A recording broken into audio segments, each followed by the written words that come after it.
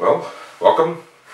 We're going to talk today about how to tie a tie, because people keep writing to me and asking me, how do you tie your ties? So let's go through and I can kind of explain how I do it and why I do it this way or not. So I think the tie is one of the more difficult things to figure out about how to make a tie and how to get your knot correct, as well as how to try to get your dimple correct when you actually look at it. So one of the things that makes a big difference though is the kind of tie that you have. So for this tie, for example, it's a Brooks Brothers tie. This is a 4-inch tie. It's very wide for today, but I think it looks good on a bigger guy. So you're not going to really see too many ties that are this size. You know, you'll be lucky to see a 3.5-inch tie these days. The biggest problem I think you have as a big guy is you have this, let's call it area under the curve that you have to do. So here you have to try to get the tie taken care of so that it reaches down to your pants, so that it should be up at your umbilicus, right at your true waist, and that this tie should extend down so it's just touching the top of that. The tie that I was actually taught to tie is actually called a Nicky knot, which is sort of like a half Windsor, but you do it in reverse. Number one, when you take off a tie, always make sure you take it off the way you put it on. So when I put on a tie in the morning, I usually have the collar up. One thing I'll say about this tie, so this is a 4-inch tie. It's about 57 inches long to 58 inches long. That's usually pretty good for actually trying to get a good tie knot done. This is a 7-fold tie, so there's no lining in this tie. If you open it up, it's all the same fabric. There's no actual internal lining. That makes it very prone to wrinkling though. So you'll see this is actually a relatively new tie, but you already can see some wrinkles that are starting to form here. Those tend not to come out, and you can tell exactly where the knot has been tied in the past. If you get a 6-fold tie that has a lining in it, some people still call those 7-fold ties, but you see a lining. The lining tends to resist the wrinkling more, so it makes it a little bit easier. My problem with the wrinkles though are that since this is where the wrinkle is now, if I tie the same knot, I know pretty much where it's going to go. But if I change the knot and I want to do a Windsor or something like that, which is much harder on a big guy, you need a much longer tie, then this wrinkle could show up below, and then it actually doesn't let you form a nice knot, as well as a very good dimple at all. It can sort of ruin the look of it. The type of tie you're buying and the length of the tie makes a big difference. So for me, technically, this is a very long tie. This at like 57, 58 inches.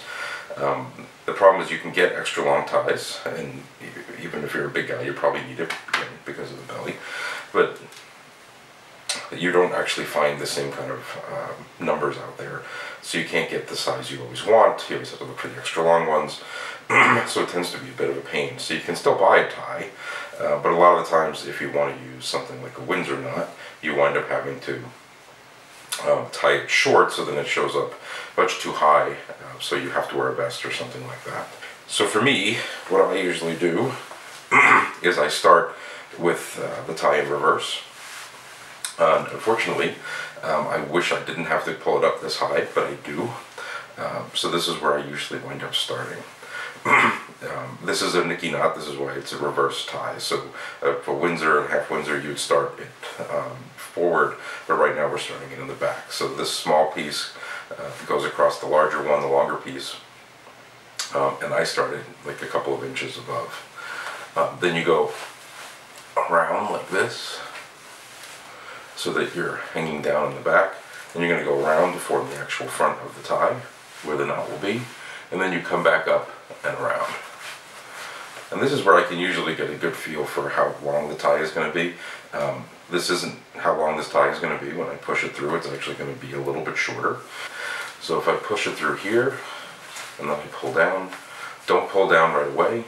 I usually try to manipulate it so that everything is smooth on both sides. So there's no dimple, there's no nothing on this side, because otherwise the wrinkles tend to start on the sides. And that'll start to form a dimple, or you get two dimples, which is a look if some people like it, but it's not what I prefer. I prefer a single dimple, usually in the middle. And this usually will give you a pretty even look to your tie. So now if you see I start pulling, I start to get a dimple. So the dimple itself is a little bit off on this one, so I'm going to keep manipulating it because I can feel it pulling underneath. And then if I keep pulling here, you kind of put your finger in the middle and squeeze. And the more you pull, the more you get a dimple.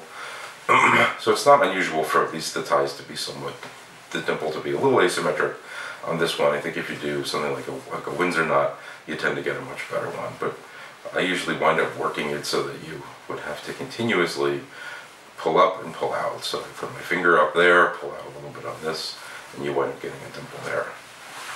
And go ahead and button the top, like so, and then pull up, like that. Now you notice that the dimple keeps sort of disappearing on me. That's pretty typical. And you wind up flattening it out there. So you can see initially it was down here, now it's there, and here's the dimple right there, which I kind of pull out if I need to. And there you have your tie. So it really depends on the type of tie you really want to use. So then you put your vest on here, and this is good because now the tie is not going to show up where the vest is. So here I have the vest, and the vest is going to be able to cover the tie, but the tie isn't going to be so long that then I'm not going to be able to see, or that I will see the tie sticking out underneath it, which sort of drives me the wall. So that's it for today. That's the training of how I typically do a tie. I can do Windsor knots in the future. I'll try you a little bit about how I do those. For Windsor knots, I usually get a much wider knot. You can wear those as a big guy. They actually look pretty good.